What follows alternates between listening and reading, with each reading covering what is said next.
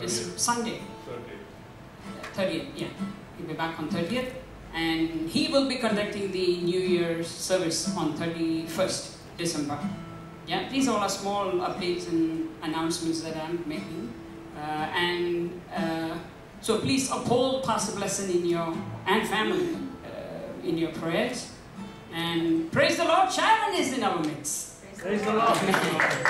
She has come down for her Christmas holiday. She just came for a few days this time. Right. Sharon, it's great to see you back in the team. Amen. And one thing I need to say, that when you are on the keys and Jebin and Binny on the guitar, there's nothing more we want to ask. Everything is so perfect in this place. Thank and praise the Lord for that. Amen. It's going to be great, children of God. A fervent aroma you can expect this evening. Hallelujah. Amen. Hallelujah. Give them a round of applause. You know, they also deserve to be praised. Because for all the hard work that they do, amen, all glory to God. Amen. And Jonathan had a good few weeks of rest, I would say. Yeah, a good few weeks of rest in Dubai, and he's ready to go back. So on 31st of December, he is leaving, and along with him, we are also planning to go for 2 weeks, and we'll be back. Yeah, so in advance, we are wishing you all a happy new year as a family. Yeah, we wish you all happy new year. Amen. Amen. Hallelujah. Welcome everybody. Greetings in the name of our Lord Jesus Christ. Welcome to the Church of the Redeemed Remnant. Amen. Amen. And this is our last Friday worship as we wrap up the year 2018. Amen. And of course we will have this New Year service, but not in this hall. Yeah. Okay. So let's thank and praise the Lord. Let us thank and praise the Lord for His love, for His protection, for His provision, for His providence, and for preserving the Church of the Redeemed Remnant throughout the last 1 year. Don't you want to give Him a clap offering? Come on. And those who are just walked in, give our Lord a big clap offering to the Lord.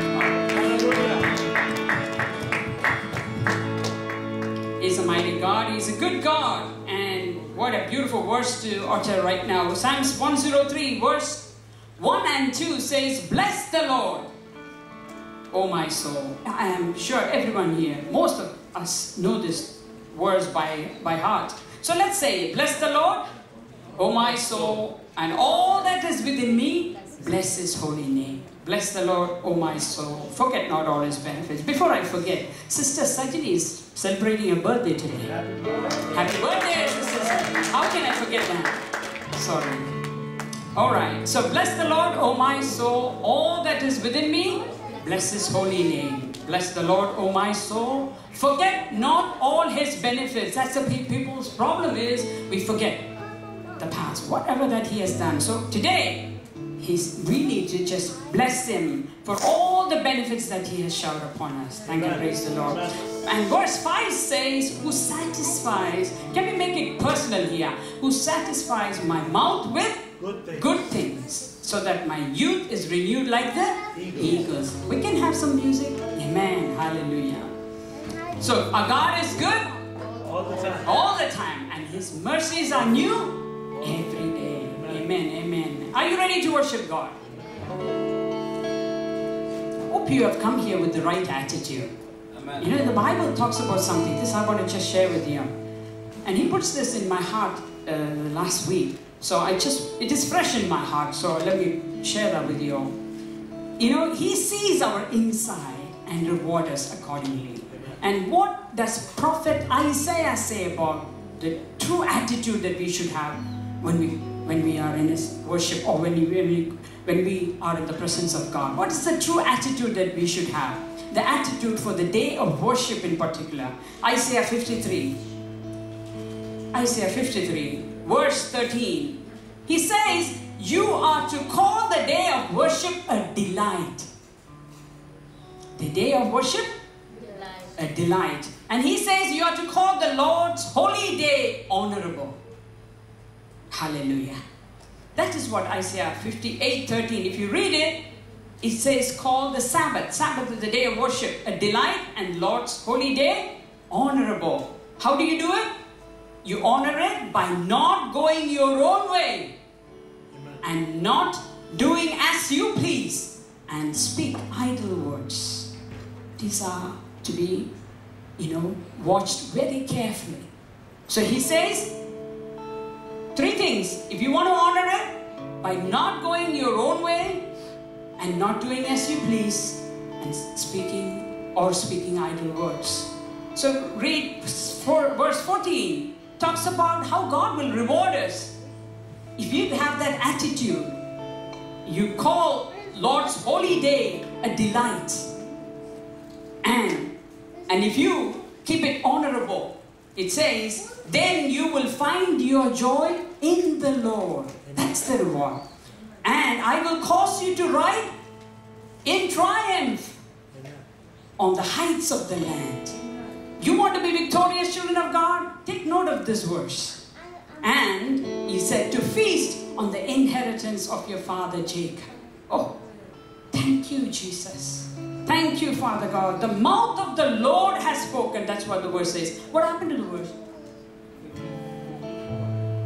Isaiah 58 verse 14. So it says, then you will find your joy in the Lord, and I will cause you to ride in triumph on the heights of the land, and to feast on the inheritance of your father Jacob. The mouth of the Lord has spoken. So the day of worship brings pleasure, great pleasure in the Lord. Yeah, and unending joy.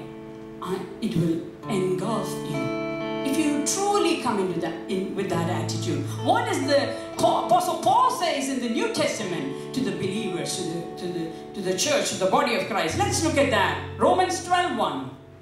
He says, have a lifestyle of daily worship. On those days in old times, they used to go maybe once, to sacrifice, or on a special day, whenever that may be, doesn't matter. But today, Apostle Paul says, you should have a lifestyle of daily worship. How can we do that? Read Romans 12:1. So don't restrict it to a day in particular. Let the whole lifestyle be a daily worship attitude. Yeah, amen? Amen? Amen. Yes. Therefore I urge you, Romans 12:1. Brothers and sisters, he says, offer your bodies as a living sacrifice, holy and pleasing to God. And this is your true and proper worship. Hallelujah. Let your whole lifestyle be of daily worship. By presenting our bodies, 4 components are there. Our bodies, living, holy, acceptable to God. Every single day, all throughout your life. Amen. It is possible. It is possible. Let us stand in the presence of God. Presenting our bodies, living, holy, acceptable to God, which is our spiritual worship, children of God. And we have the Spirit of God within us. And this is the treasure that we have. It's nothing that is impossible. If you really want to go in and derive that power from above, nothing is impossible. Let every act of living body be an act of worship this evening. Amen. Can you just be in that attitude, children of God? Lord. Let every act of our living body be an act of worship. And let every act of our living body demonstrate that God is our treasure. Yes, that is what Corinthians talk about. We have this treasure within us. Thank you, Jesus. Let every act of your living body show that Christ is more precious to you than anything else in this world. Amen. Can we search our hearts this evening? As we are in few days, as we are entering into the new year, children of God, there are small changes here and there. We need to do small things, small changes in our life, so that we know that we will step into this new year with Jesus. Amen. Jesus on our right side, holding us, and His grace go before us. Hallelujah. And His glory will be the rear guard. I thank and praise the Lord. Can let every act act of worship. Be that, you know, we need to, if you want to go in with the attitude of living worship, we need to be, you know, we need to dishonor certain things which we like from our life. Thank you, praise the Lord. This evening, can we be in an attitude of prayer? Thank you, Jesus. Father God, you have called us worthy. And as the song says, because He lives, I can face tomorrow. Can we say that together? Because He lives, I can face tomorrow. Thank you, Jesus. Can we just sing that few lines, children of God? Because He lives, I can face tomorrow. Because He lives, all fear is gone. Because I know, yes I know, He holds my future. And life is worth the living just because He lives.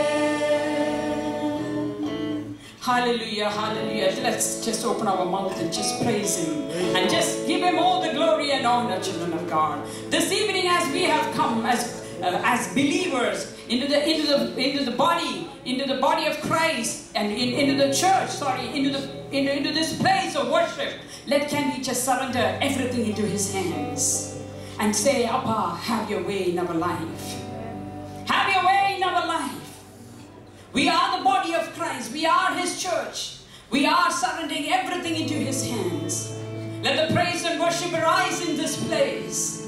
Let everything that is happening in this place, Father God, let it be, Father, guided and orchestrated by You and You alone, Father. We don't want any flesh to, Father, to reign high here. But we want Your Spirit to move from the beginning to the end, Father God. I surrender everything into Your hands, Papa. All four corners of this church, Father, we lay it at Your feet, Papa. Have Your way. Have Your way, Holy Spirit.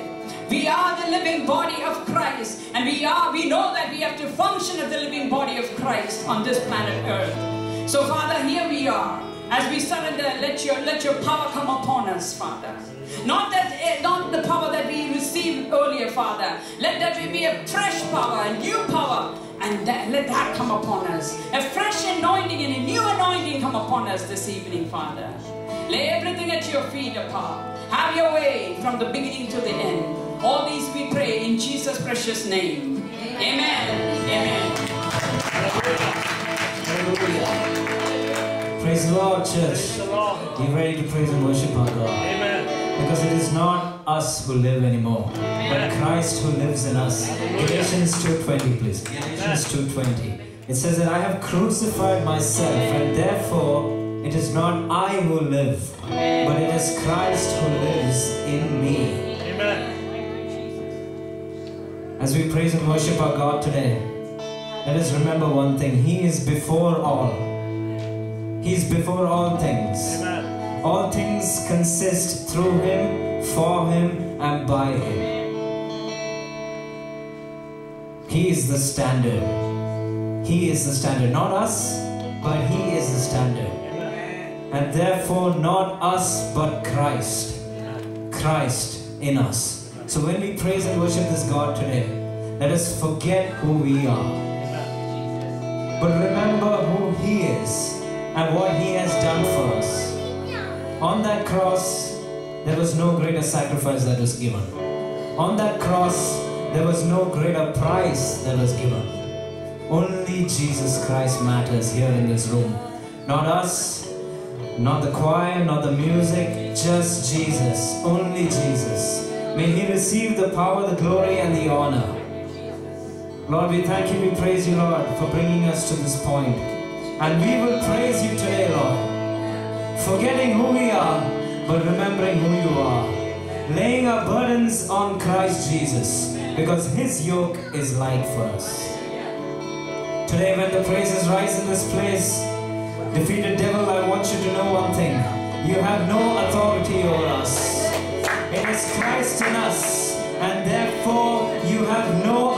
authority over us. And in spite of our problems, we will praise and worship our God. And you will sit and listen to this today. Amen, amen, amen. Today, let's praise and worship Him with all our strength, all our might, all our mind, everything that is given to our God. Amen.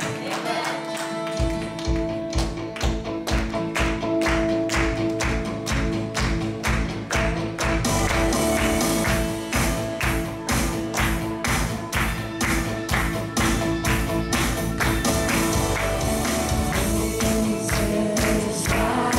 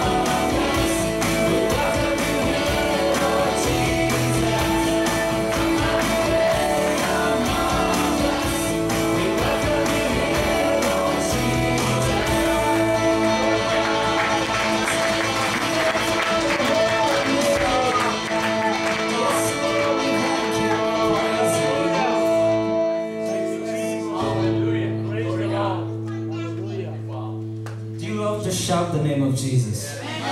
Do you love to shout the name of our God? Hallelujah. Then this song, just shout it out for the song. Lord of all the earth, we shout your name, filling up the skies with endless praise, endless praise. Yahweh, Yahweh, we love to shout your name, oh God. Hallelujah.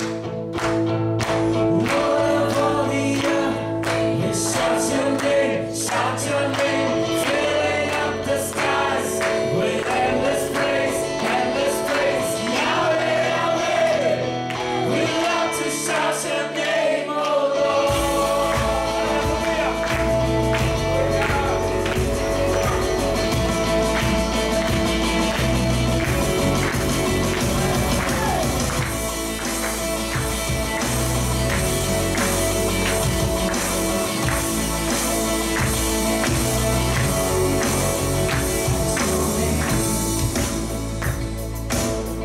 The mountains shake, tremble at your name. The ocean roll, tremble at your name. The angels around, the emperor rejoice, the people cry out. Lord of all the earth, we shout your name, filling up the skies with endless praise, endless praise. Yahweh, Yahweh, we love to shout your name, oh God.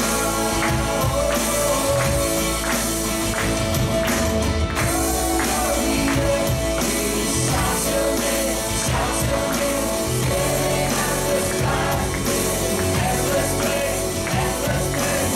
Yahweh, Yahweh, we love to shout your name, oh Lord.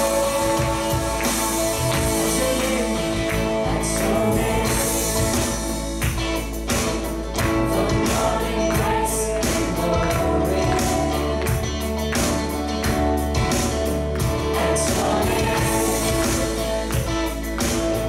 creation sings your glory.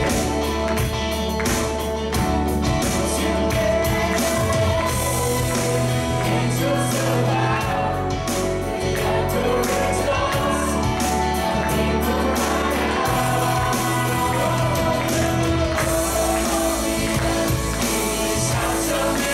Shout your name, filling up the skies with endless praise, endless praise. Yahweh, Yahweh, we love to shout your name, oh Lord.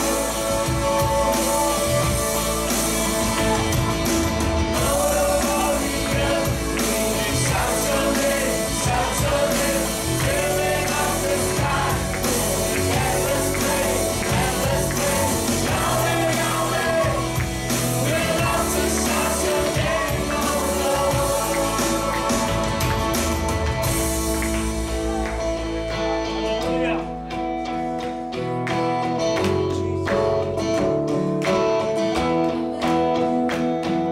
There is no one like our God.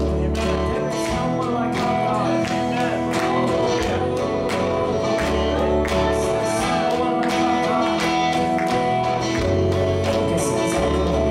is no one like our God. We will praise you, praise you. There's no one like our God. We will sing, there is no one like our God. We will praise you, praise you. There's no one like our God. We will sing, there is no one like our God. We will praise you, praise you. There's no one like our God. We will sing, there is no one like our God. We will praise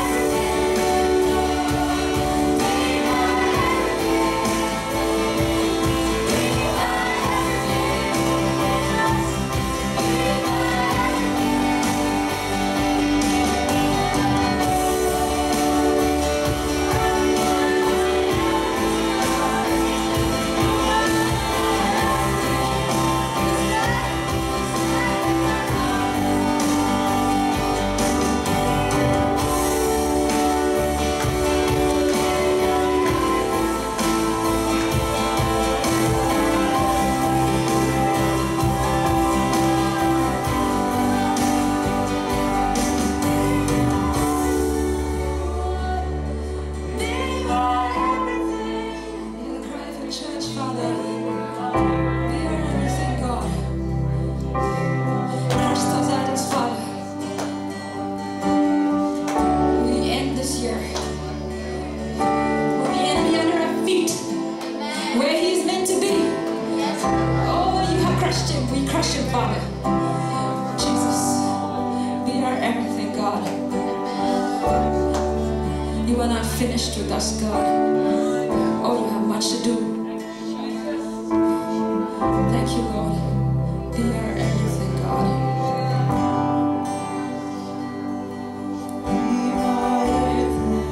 Everything, God. Our everything. Not I, but Christ. Everything. Everything.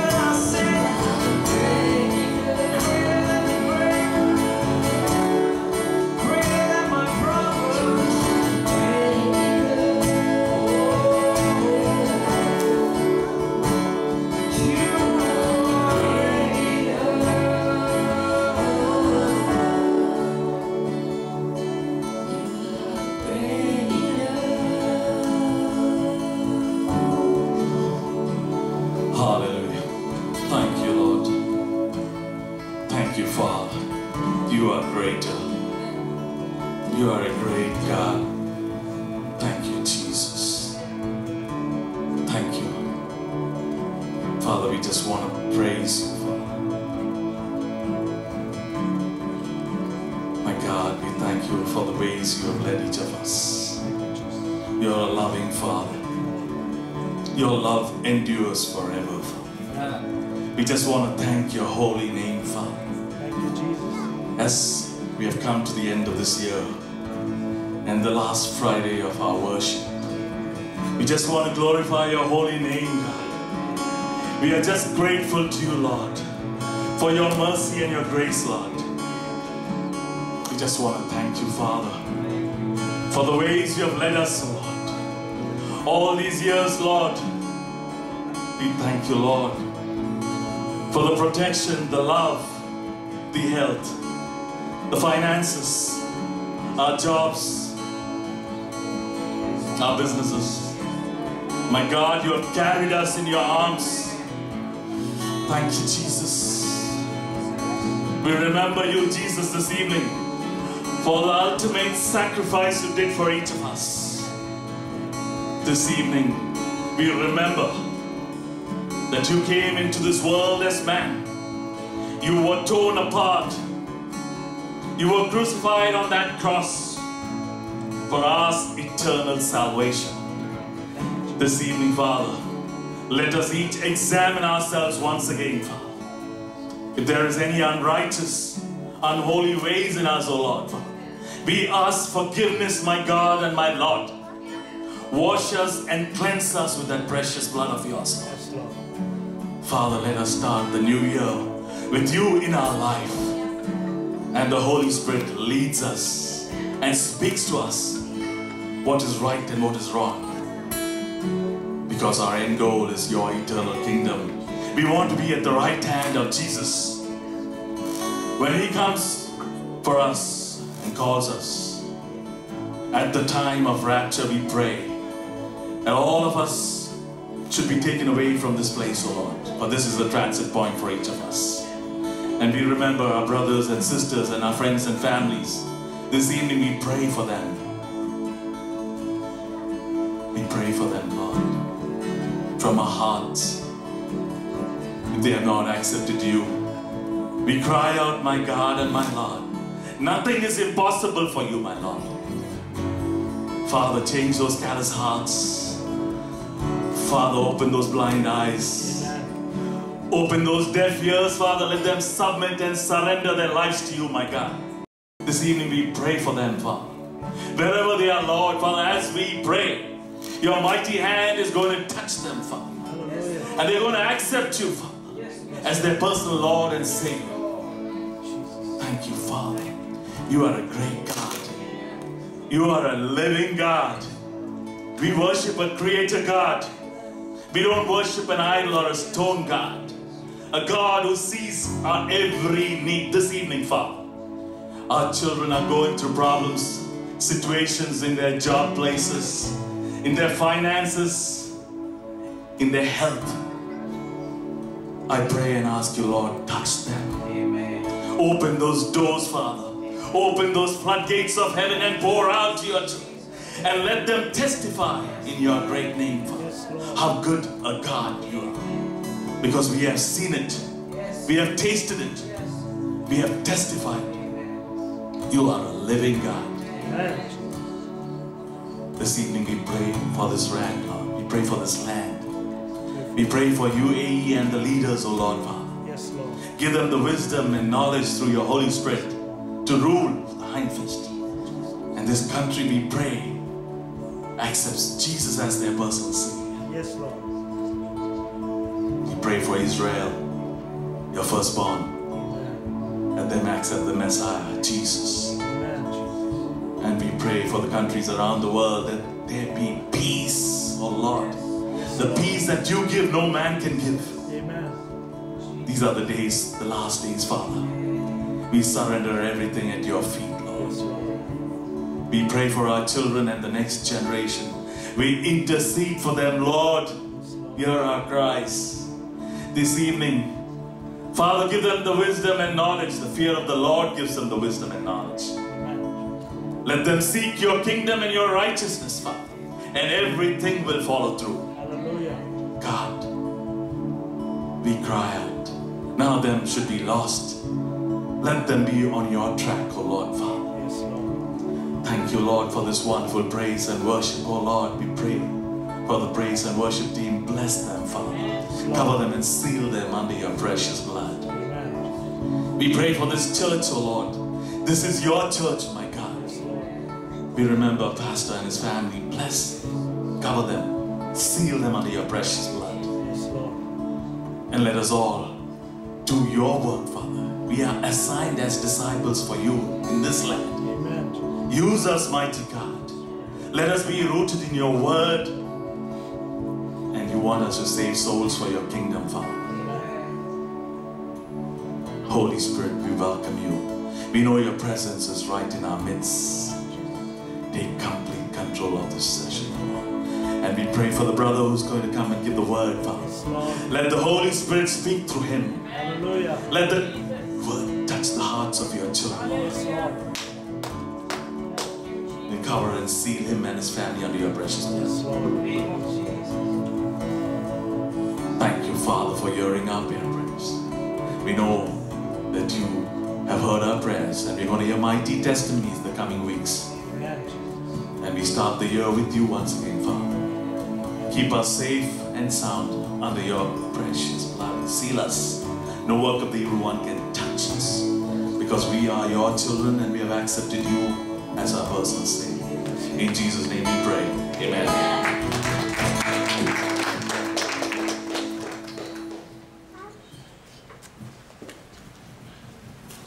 Hallelujah. Praise God. Hello. It's one of the songs we just sang. It is wonder, awestruck wonder at the name of our Lord. Hallelujah. Can you take that side, please? Hello.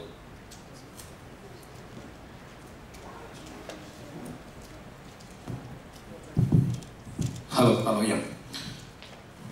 So it is wonder, awestruck wonder at the name of the Lord. One of the name that Bible tells about Jesus Christ is Emmanuel. Emmanuel means God with us. We have a portion in the scriptures, that is Isaiah chapter 7 to 12, which itself is known as the book of Emmanuel. So let us meditate on these few words. Want to just take Isaiah chapter 7.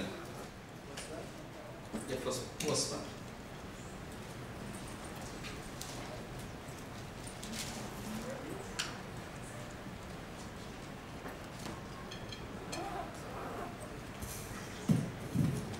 The period that we are talking is about, it's around 734 BC. It is 740 BC that Isaiah got his prophetical calling. It is a year that King Uzziah died. The scripture says, when King Uzziah died, Isaiah was called for his prophetic calling. And Ahaz, who was ruling in Judah, his tenure was from 736. And this period we are talking in 734 BC, it is backwards. So, 736, after 2 years, this is a situation where Ahaz is facing. Ahaz was only 20 years when he took the throne. So I think so he is 22 years at this time. This is a period that is 734 BC. It is 6 years after Isaiah getting his prophetical call. It is 2 years after Ahaz got his throne. Now you got what the time frame is. Now, in this time period, there was one kingdom which was rising in power. That was the Assyrian kingdom. They were dominating the world over, and they were capturing all the small kingdoms. So the small kingdoms were all worried and they were petrified. One is Rezin, the king of Syria. And as you know, after the time of Solomon, the kingdom was divided into two. Israel in the northern kingdom and Judah in the southern kingdom. Israel was also known as Ephraim. The capital was Samaria. And Judah, the capital was Jerusalem. So this time period is a time period when Israel, not as a whole nation, but as two kingdoms. One is the northern kingdom, the second is the southern kingdom. Now, historically, when we look at this situation, the king of Syria and the king of Israel, they wanted the king of Judah to come together to form an alliance to fight against Assyria. You're getting the picture, you're getting the historical background. So those two kings, the king of Syria, Assyria is not Syria. Assyria is not Syria. Assyria is a northern part with Mesopotamia, Armenia, a lot of kingdoms which are now, the countries which are now. So Syria, the king of Syria and the king of Israel, they are coming together in an alliance, and they cannot stand alone against the might of the Assyrians. So they also want Ahaz of Judah to come and assist with them. But Ahaz refuses. Ahaz refuses. And here, the situation is, now, they have a kingdom where the king is not coming to their terms. So what they do? They want to dethrone that king. So here, the king of Syria and Pekah the son of Remaliah, who is the king of Israel or Ephraim, went up to Jerusalem to make war against it. But it could not prevail. Next verse.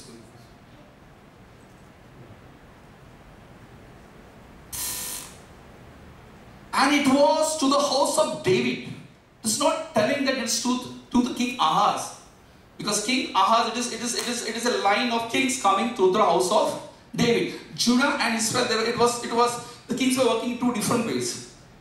In Judah, the king can only be appointed to Davidic line. There can be no other successor apart from Davidic line. But in the northern tribe, it was by the direct selection by God. But they didn't, listen to God, and so we find the northern kingdom going into idolatry and many of the sinful things that they went. So they go into captivity first. But Judah, since it was the line of David, there were many good kings. Like Uzziah was a good king. Then after Ahaz, Ezekiel comes. He's a good king. Then down the line you get Josiah, who was again a good king. So there were few kings in Judah which were good kings, who were listening to what God wanted and were worshipping the way God wanted them to worship.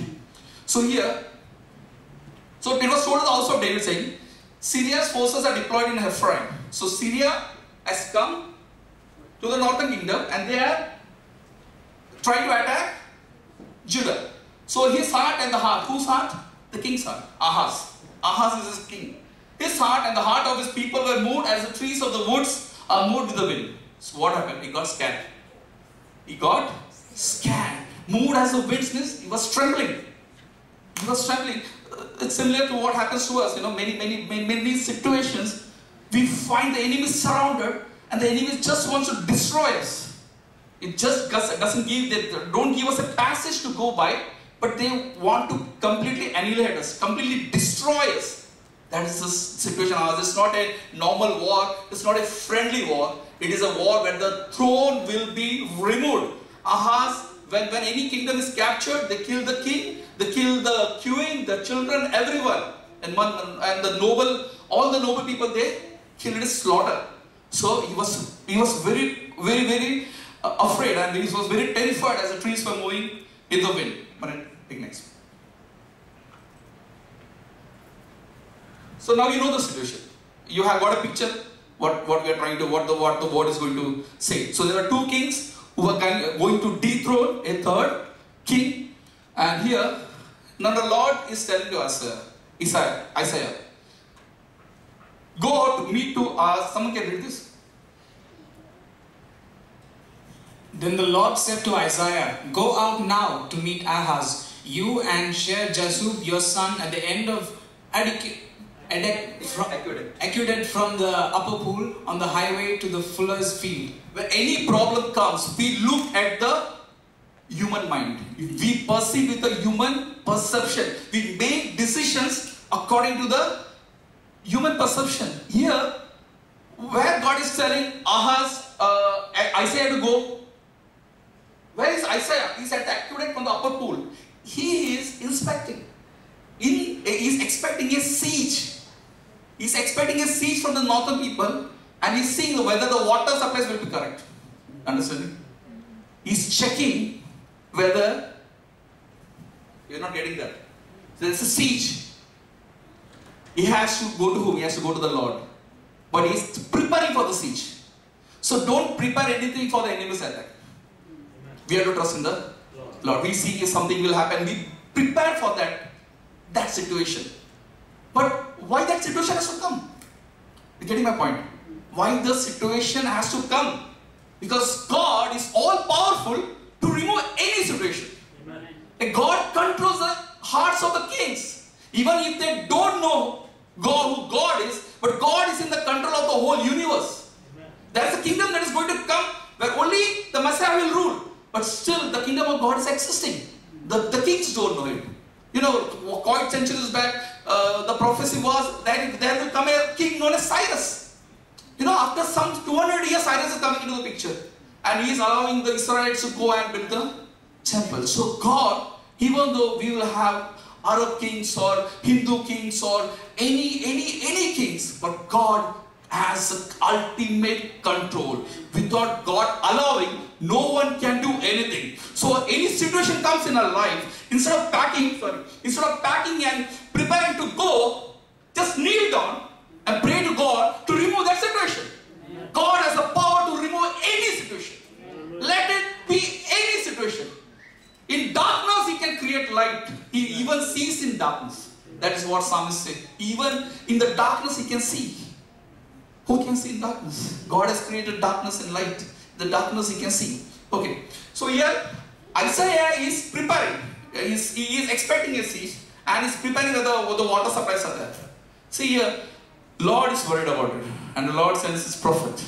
And He says, go out to meet Ahaz. You and your son, the son's name is Shear-Jashub, at the end of the aqueduct from the upper pool on the highway of the fullest field. Man, just go. And say to him, take heed and be quiet. Do not fear. Be careful. Take heed, be careful. And be quiet. When any problem comes, we just start cursing. And why this has come to me? Why this ever had to come to me? Why not someone else? I am in the Lord. I know I worship the true God. They don't know even the God and they are living happily. Why it has to come to me? Why in this situation? Because right before this, Israelites, if you read some scriptures in Chronicles, Israelites attacked Judah and 120,000 people are killed. So Ahaz is thinking, why did that happen if God was the true Lord? You know Ahaz, the king Ahaz was a very, very sinful person because he even sacrificed his children in the fire. He was an idolater. On every high hills, he made idols. And when he went to the Assyrian king, he saw the altar. He was so thrilled by seeing the beauty of the altar. He came and in the temple of the God, he made that altar. So he was such a king. He was not to the will of God. So take it. God is telling you, be careful and be quiet. When we come with any problem, any trouble, when we're sitting before God, we have to be quiet. We should not say, why did this happen to me? Because when we are trying to say that, what we are trying to do, we are putting the blame on God. Some situations come in our life. Some trials come into our life. These trials and these temptations and this everything is for our sanctification and our coming more closer to God. Any trials in life, whether maybe we are out of job, we are alone, people have left us alone, and any problem in the family, finances, anywhere we are feeling alone. That is the time, actually we get closer to God. We don't look at people, we don't look at men. We kneel down to God and we ask God without murmuring, with a faithful heart. God can do mighty things. God can do mighty things. He says, take heed and be quiet. Do not fear. Today our one or two songs were, do not fear. Fear is not. Take courage. Take courage. Believe in me. And don't be faint-hearted. What is faint-hearted? Any problem comes, we are very terrified. Now everything is going to collapse. The whole building, whole structure is going to collapse. Our structure, we are not staying in a building which has good columns. We are standing here. We are standing here because we are believing in a God who's making this building to stand. Amen. Any place, any vehicle you are driving, the roads, it is not in our control. Our children, our kids, no one is in our control. But God controls everything. If we surrender to God, mighty things, the peace of God will rest on us. So do not be faint-hearted. Okay, how God is looking at things. See how Ahaz is looking. Two kings are going to destroy his kingdom. See how God is saying. 2 steps for smoking firebrands. What are firebrands? It's only smoking.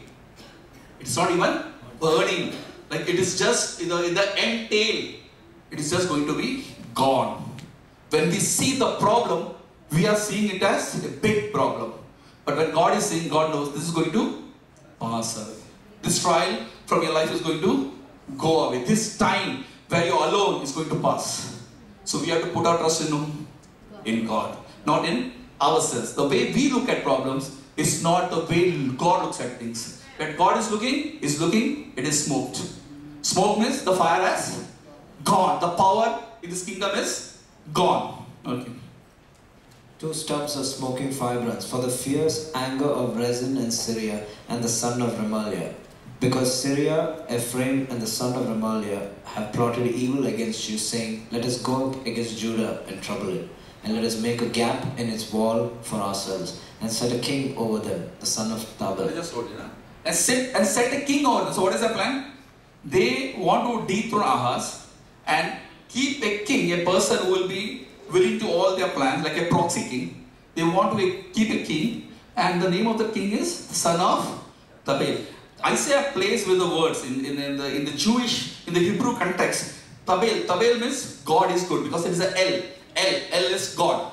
Tabal is L. But in many other translations you have Tabal, T-A-B-E-A-L. In Hebrew the language goes very well. He just changes the vowel. He wanted to mention Tabal, which is God is good. But he mentions Tabal, T-A-B-E-A-L, good for nothing.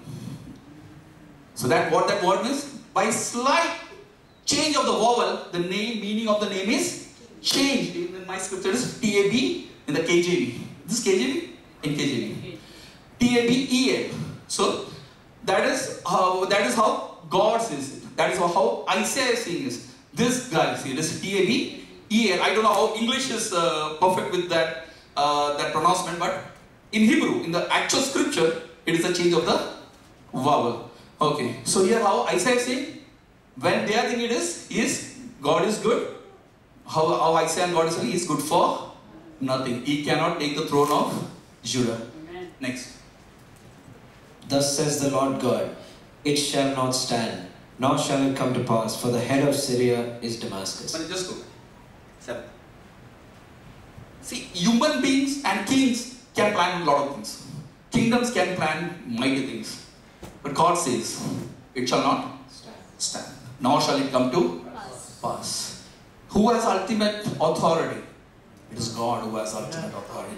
Not kings, not princes. They may make mighty plans. They may make in number of schemes. But ultimate, it is God. If it is not in His will, He will say it will not stand. See, where God looks at it, it's our children. If it is not good for His children, He will not allow it to stand. Neither it will come to pass. It will not stand now. Not now is only God is talking. In the future also, I will not allow this to pass. It's not the present tense. Also in the future tense, I will not allow this to happen. For the head of Syria is Damascus, and the head of Damascus is Rezin. Syria's capital is Damascus, and the Damascus head is Rezin. Okay. Within 65 years, Ephraim will be broken, so that it will not be a people. The 65 years is a period, that is the time of Manasseh. The whole kingdom is taken into captivity. So God is telling, it is in 65 years, Ephraim will not be there, like a people itself. Yeah. The head of Ephraim is Samaria, and the head of Samaria is Remaliah's son. If you will not... So Ephraim is Israel, the northern kingdom. The northern kingdom's capital is Samaria. Yeah. And the head of Samaria is Remaliah's son. If you will not believe, surely you shall not be established. So what God wants to say here is to Ahaz, you believe this. You believe what I am saying. Their plans are not going to succeed. He's conveying through Isaiah. Whatever their schemes, whatever they make, it is not going to come to pass. But you have to do one thing. You have to believe. You have to believe. And if you believe, what will happen? You shall be established. If you believe, you shall. If I believe, I will be established. If you believe, you will be established. If you believe, it is personal. If you believe in God, it's not you will grow or you will have prosperous. You will be established. Established means no person can uproot you. Amen. No person can shake you. Amen. No kings or princes can remove from where God has placed you. Amen. So you shall be established.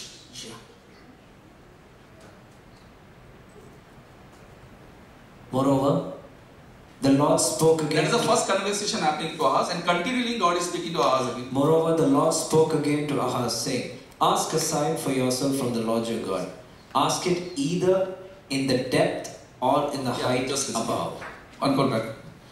God is telling now. See, this is not going to happen. Now, I know you're not believing it. Ahaz is not believing. Ahaz has an inner, God knows the hearts of man. God knows what is going into Ahaz's heart. Ahaz wants to have an alliance with Assyria itself.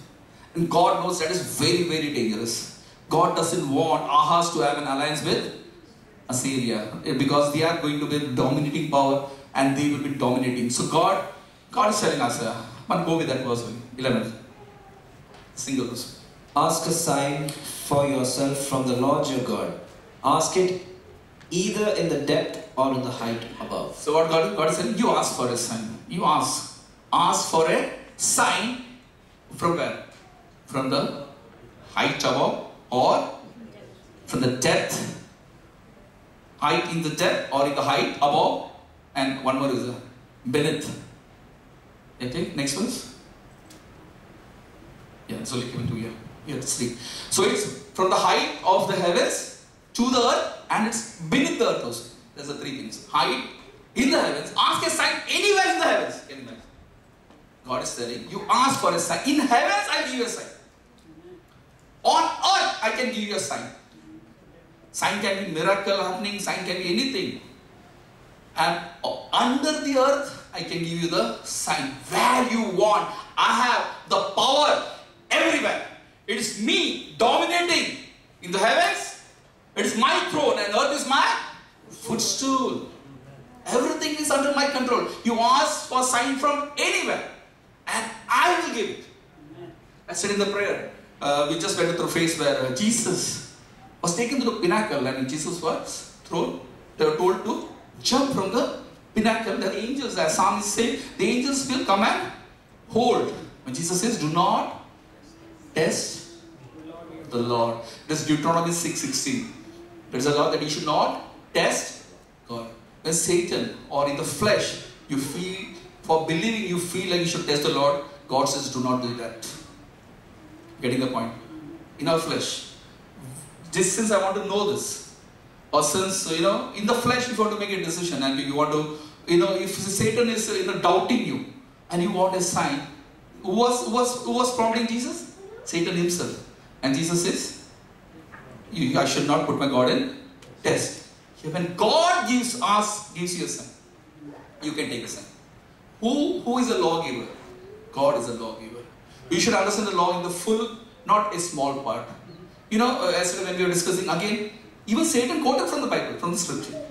He's quoted Psalms. Satan also knows the scriptures. But in the totality, the revelation is given to us. Because the apostles say, even the angels are looking at this salvation. Even they don't know. Who is the Satan? Even they are fallen angels. Even they don't know what is happening. They crucified Christ. But they don't know in every problem where Satan sees it is defeated. In that defeat, God will take a victory. Amen. God has a victory where Satan thinks he has won. Amen. Where the whole mankind thinks it is defeated. On the cross, Christ is defeated. In the resurrection, the Christ is exalted. Amen. Amen. And Joseph, Christ says to his apostles, for a time being, you are sad. Just for a time. This time, everyone is happy. The whole world is happy.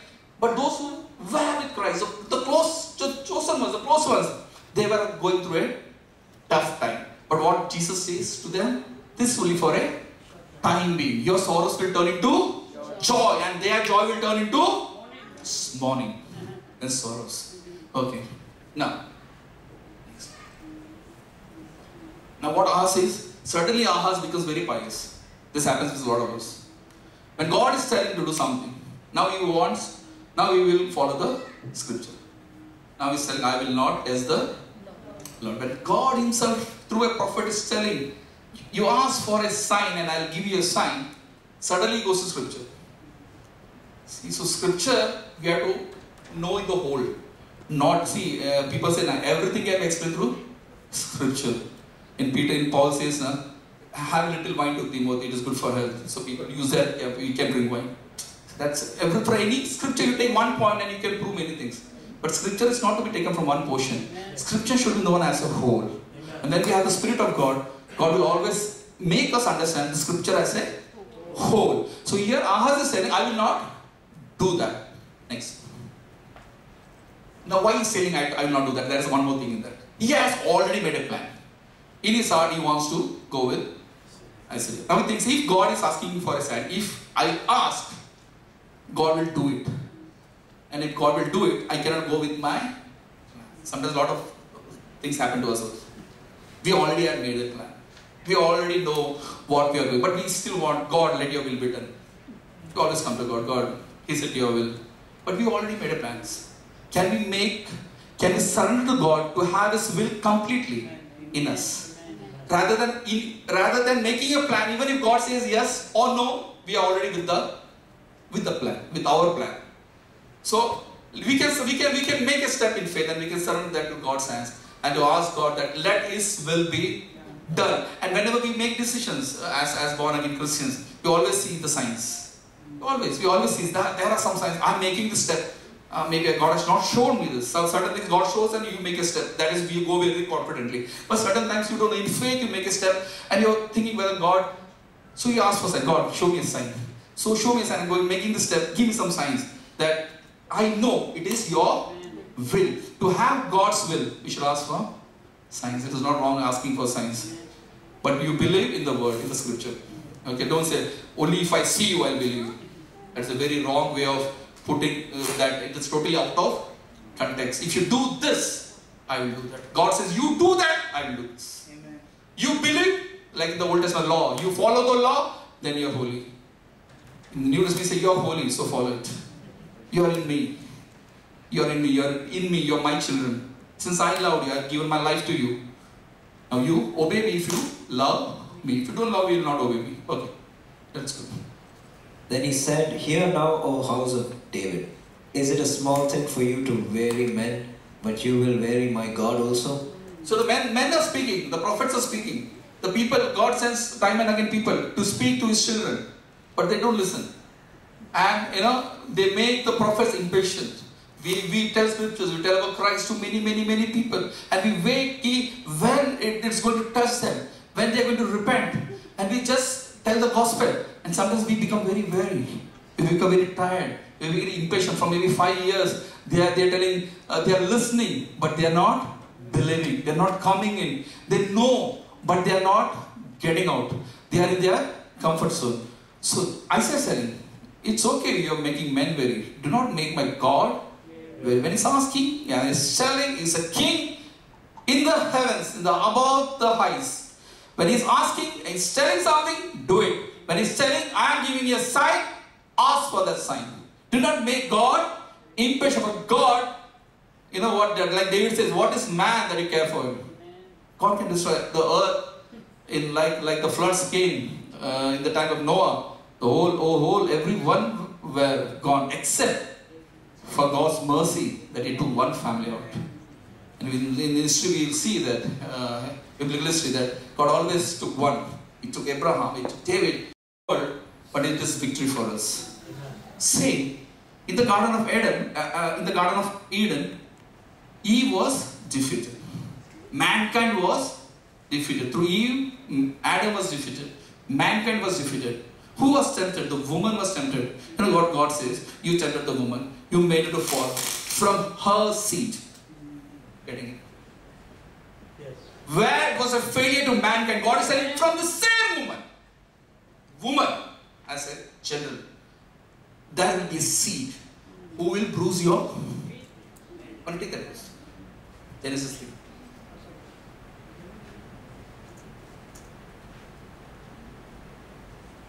And He shall bruise your head and you shall bruise his heel. So the victory is there. So where woman failed in the Garden of Eden, God is promising the Messiah to come from the seed of the woman. Even when you don't understand this prophecy initially, but as time goes, it's so many years afterwards when we come the next narration from Isaiah about the seed, and he says, the virgin. Even a man is not involved. God is going to touch a virgin, and from the virgin, this seed is going to come. Now we understand the woman, the virgin. Okay, man, I go to that. behold, the virgin shall conceive and bear a son, and shall call his name Emmanuel. So she will bear a son, and his name will be Emmanuel. That is God with us. Emmanuel is Isaiah 7 to 12. 3 places it's coming. One is this. Second is 8:8. Just take. We can skip that one. 8:8 and 8:10. One place it is only translated God with us. So it has to be Emmanuel. And you know the son. Last time also we spoke about this son. In Psalms it is said God has a son. In Psalms 2 it is said God has a son. In Proverbs 30 it is asked, what is the name of this son? The initial name is given as Emmanuel, that he will be born man and God will abide with us, and that is his name. The virgin shall conceive and bear a son, and shall call his name Emmanuel. So what is God is trying to say? What Isaiah is telling to us, that God is going to abide with us. So you don't have to worry. Now why this is given as another thing? The seed has to come from the line of David. Now Satan is always trying to remove the house of David. Because when he removes the house of David, the Messiah will not come. The line is broken. You're getting it? So even though the kings are being used to dethrone Ahab, it is the plan of the Satan that the Davidic line is not followed. God says, till the Messiah comes, nothing is going to happen. Now we got the prophecy. Till Messiah. So when the Messiah has to come, they believe in a lot of Messiahs. The Messiah, there was an attack on Judah on 586 BC.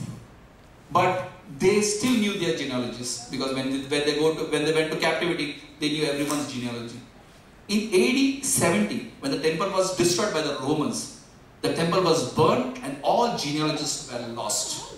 After that, if the Messiah is born, we cannot trace whether it's from the line of David. You're getting the point? So before 70 AD, the Messiah has to come. And until the Messiah comes, the line of David will not be destroyed. But when we see history, we see that there is no line only. But there are a lot of prophets. God takes care of that line.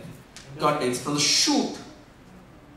When the plant is nothing, I will rise a root. So when the house of David is fully gone, from there the Messiah will come. And as we trace the genealogy in Matthew and Luke, it goes right till Adam. So till that time God is telling, till the virgin gives birth to his son, since the Messiah comes, nothing is going to happen to the house of David. Next. Curds and honey he shall eat, that he may know to refuse the evil and choose the good. This prophecy is going to happen 700 years afterwards. Now what has Ahaz to do with the prophecy that is going to happen 700 years afterwards? You're getting the point. That's a prophecy.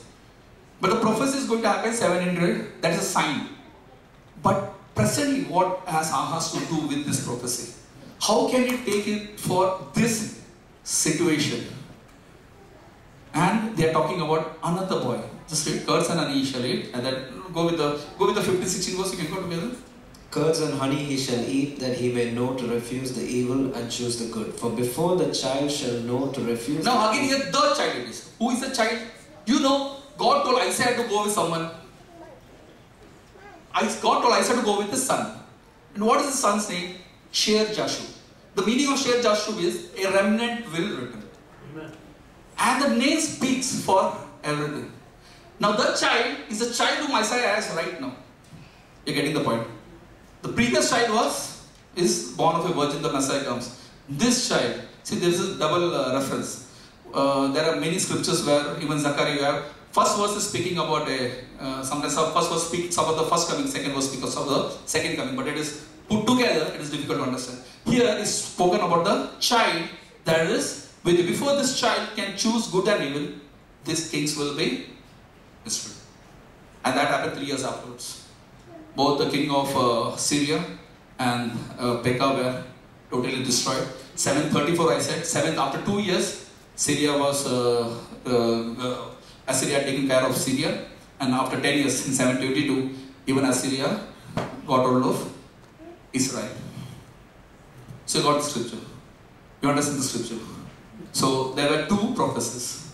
One was the prophecy of the virgin birth. All are gone silent, I think. All are gone silent. One is about the, you have to just understand this. One is about the virgin birth. That is a sign. But at present, God is giving a future sign. And one more thing. When you look about the sign, that sign is not given to Ahaz. That sign is given to the house of David. If you look into the scripture, let's just go back.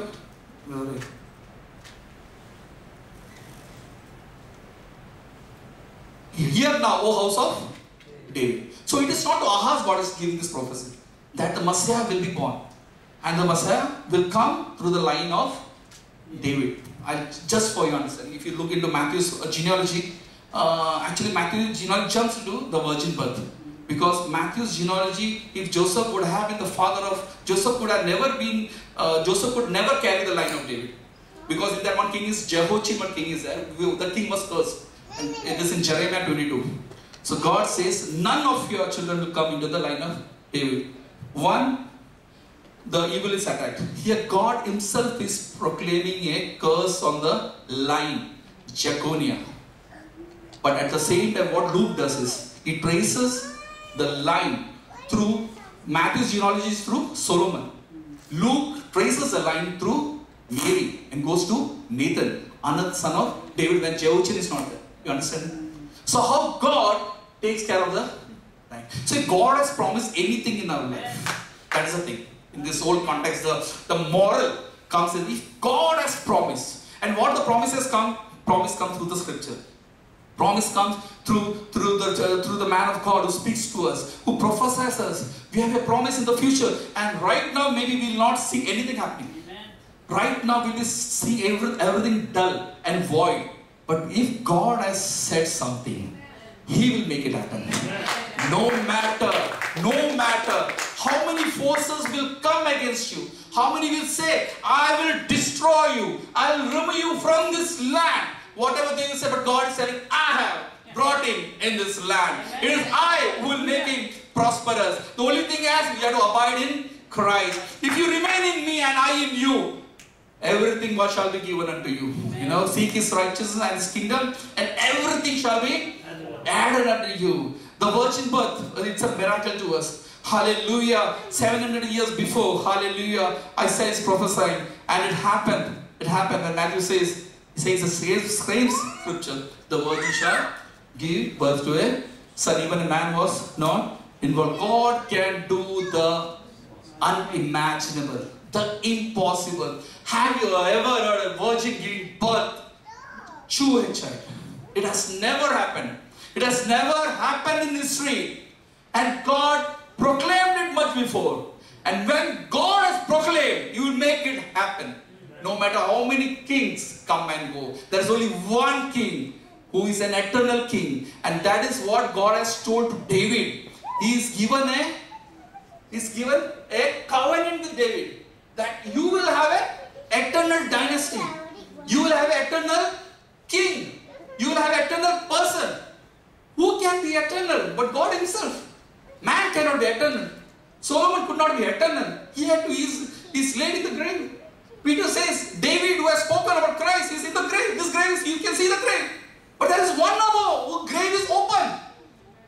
He's from the line of David. He's an eternal king. As you go in the last part, 9, 6, 7, it says, if you go, the son shall be born. It's 9, 6, 7. For unto us a child is given. It is given. It is going to happen, but Isaiah is telling it is given.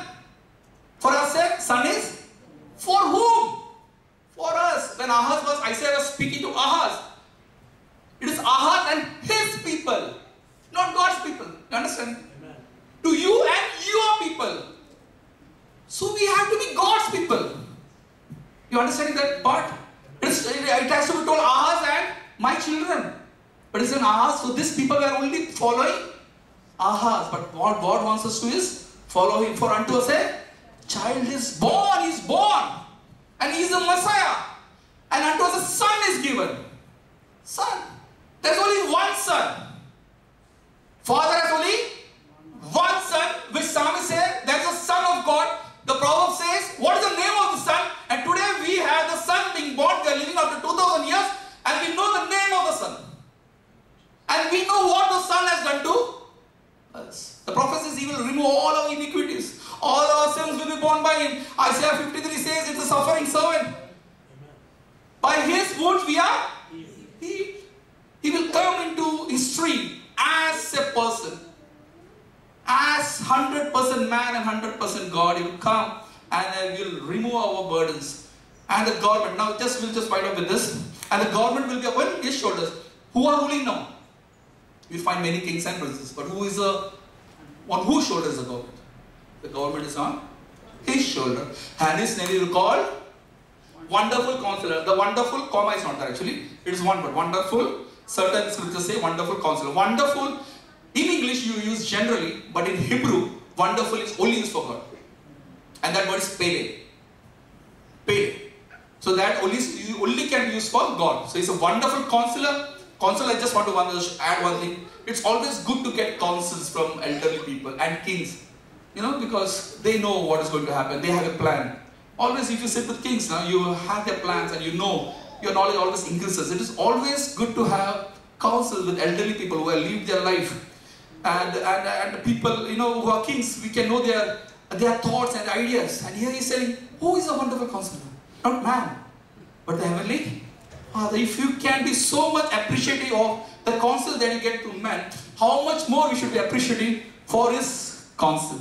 Jesus says one thing, I am not telling anything of my own. Whatever the Father tells me. Just imagine, Jesus is also God. He's the second person of the triunity. He is telling, I am not telling anything of my own.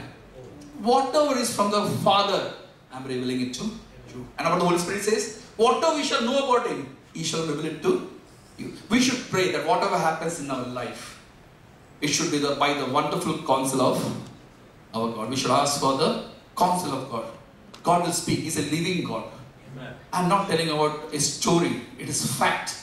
God is a living God, and when He's living, I'm living, we can speak. And when God is living, through His Spirit, we can know Him, we can understand Him, we can be in His presence. When He's alive, when He says He's alive, He's alive. When you are alive, I am here. If I am there, you cannot speak to me. I am alive, you are alive. We can speak. We can know. Why we are not knowing? Because we are not coming much closer to God. The more we come closer to God, God is saying, my Spirit, my Father and I myself will abide in you. I in you and you in me. I am going to prepare a place for you. Don't be afraid. Don't be fearful. Whatever the world, they may kill you also. They may destroy you.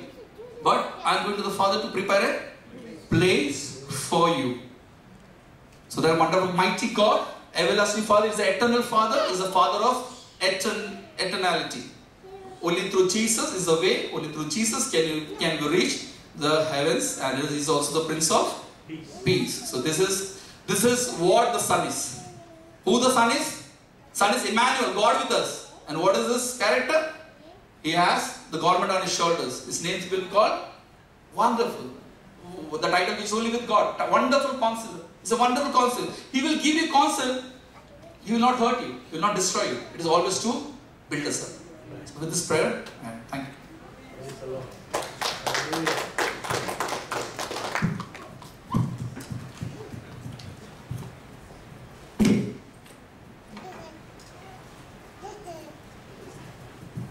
Praise the Lord. Good evening and greetings to all in the sweet and precious name of our Lord and Savior Jesus Christ. That was a sudden break. I did not expect it to end so soon. Anyways, thank you, Brother Sunu, for the Word of God. We, the Church of the Redeemed Remnant, gather here every Fridays at 5:30, as you all know. Next Friday also we'll be gathering here at 5:30. We do not have any Bible study for the coming 2 weeks. Okay.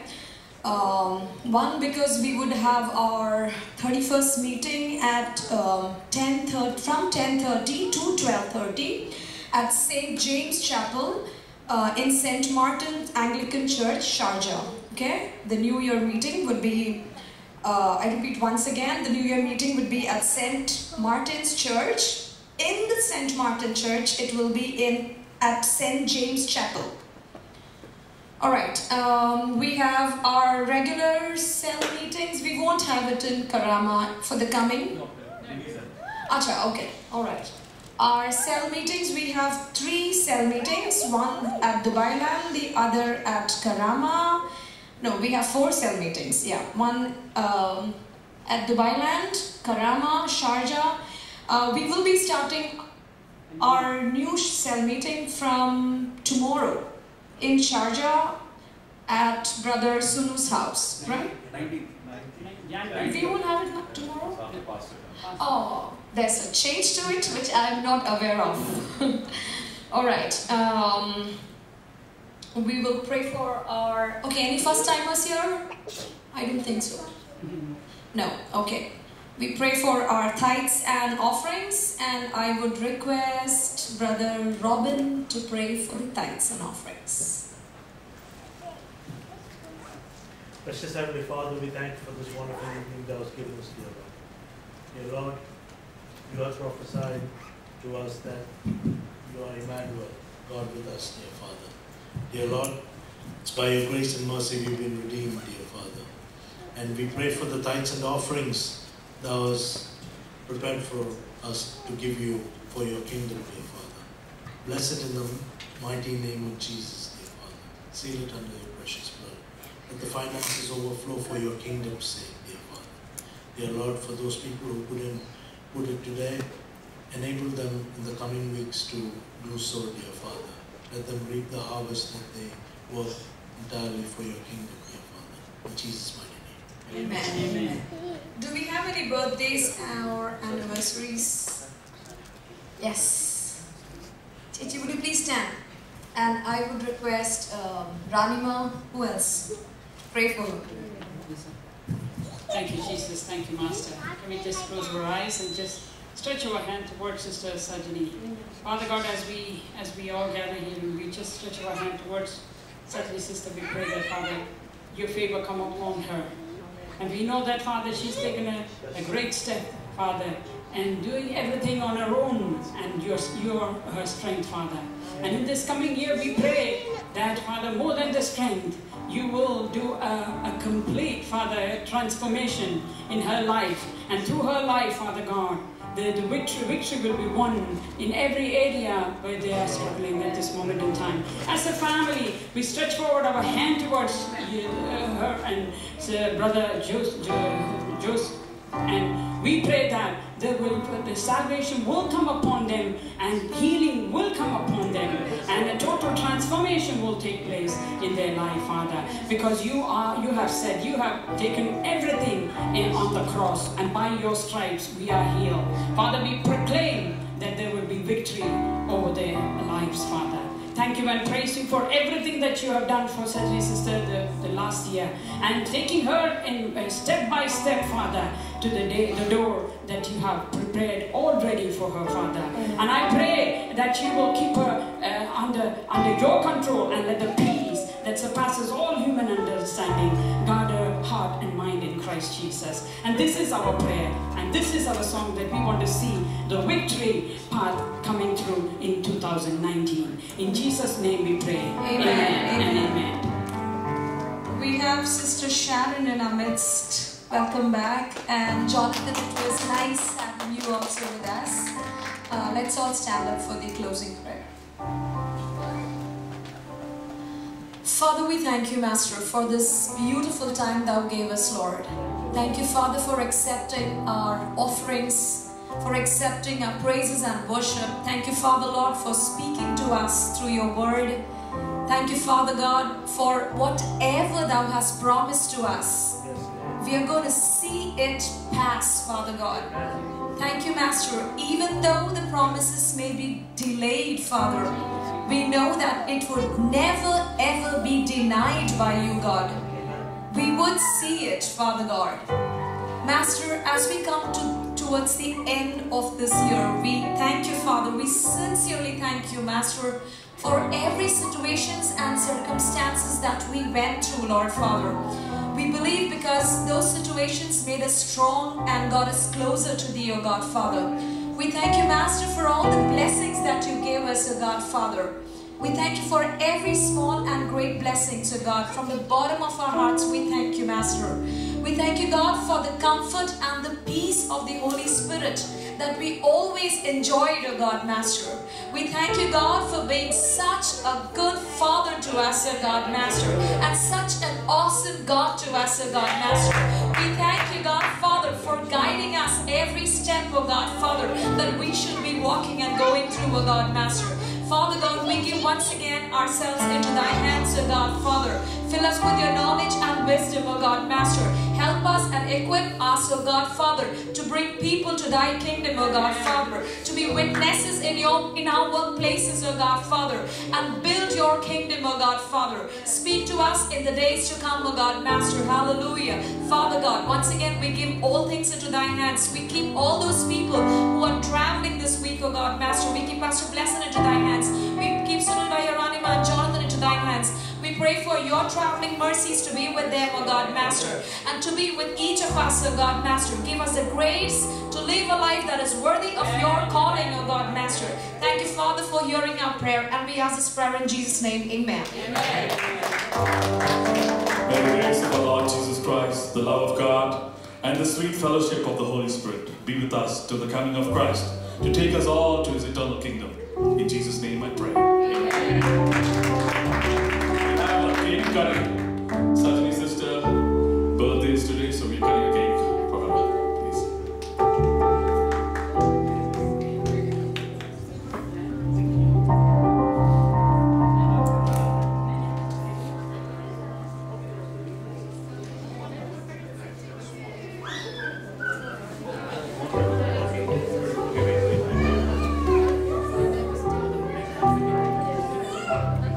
Come.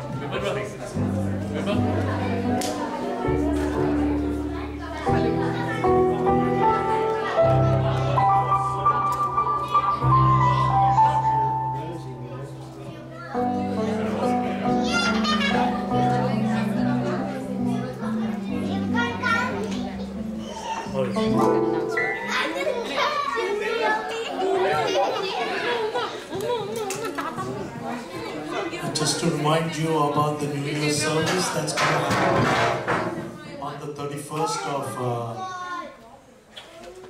don't worry, everyone's fine there. Praise God. Just a reminder that it will be at St. Martin's Church in Sharjah on the 31st of December at 10:15 p.m. Remember to come a little early so that you can find parking, because there will be a lot of worship sessions happening there. So be there. The move of the Lord is going to be very powerful. Pastor is going to minister to us as well. So be there. Mark it in your calendars. Amen.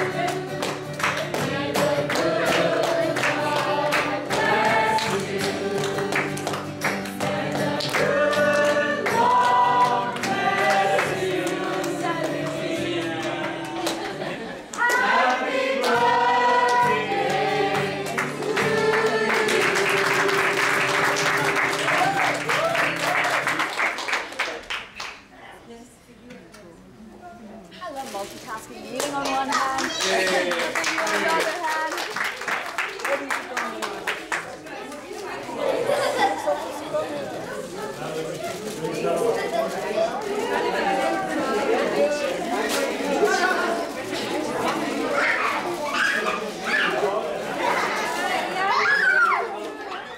Jay's really slippery here.